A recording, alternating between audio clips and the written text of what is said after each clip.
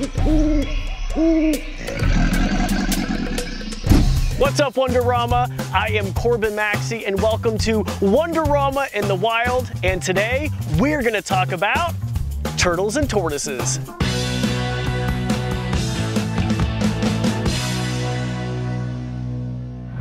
These are both sulcata tortoises found in northern Africa. They are one of the largest tortoise species in the world. This is Tank. He's 18 years old and he's 150 pounds. And this is his son. This is Tucker, and he's only 1 month old. Can you believe that Tucker one day will get this big? And they can get even bigger, up to 200 pounds.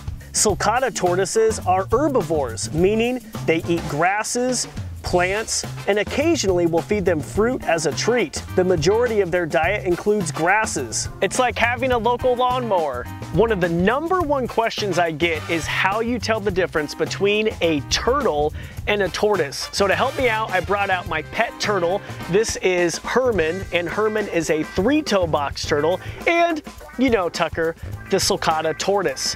So the rule of thumb is tortoises, like Tucker, always live on land, while turtles always live in water or near water. Okay, now Wonderama, there are exceptions, and guess what? Herman, the 3-toe box turtle, is an exception because box turtles do live on land, but you're always gonna find them near a water source. Let's talk about some other differences between turtles and tortoises. Tortoises have round, elephant-like feet. Check out Tank's chunky feet. Those are used to walk on land, while turtles, like Herman, have longer, narrow feet. Box turtles are one of the most numerous turtle species found in North America. This right here is called a 3-toe box turtle because, look at that, Herman has 3 claws, or 3 toes. You can tell the difference between box turtles and other turtles because they have a hinge. Check this out. Box turtles have a hinge that allows them to close themselves all the way up in their shell like a box. It's an excellent defense mechanism. If you ever see a box turtle crossing the road, help it cross in the direction it was going. Now always, of course, watch out for traffic. Come here, Herman, we'll help you cross.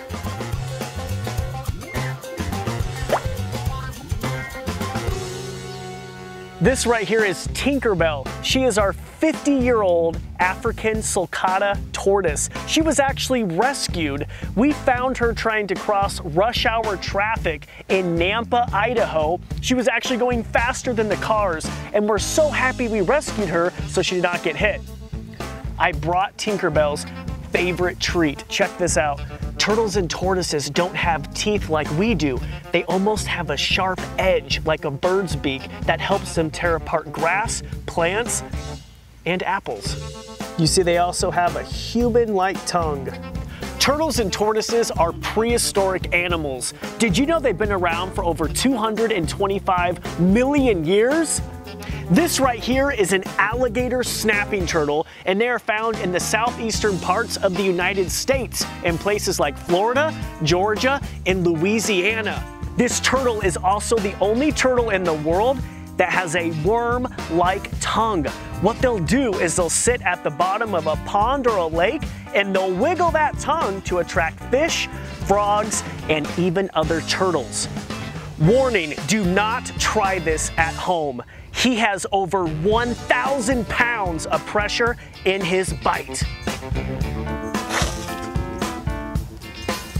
Sadly, these beautiful turtles are threatened in most of their range due to over-collection for the pet trade and also when people make turtle soup. If you ever get offered turtle soup, say no. These turtles are so crucial for the environment. They help clean up dead and dying fish that would otherwise spread disease. Well, that's it for me, David. I'm Corbin Maxey. This is Happy. Thank you for watching Wonderama in the Wild. We'll see you next time.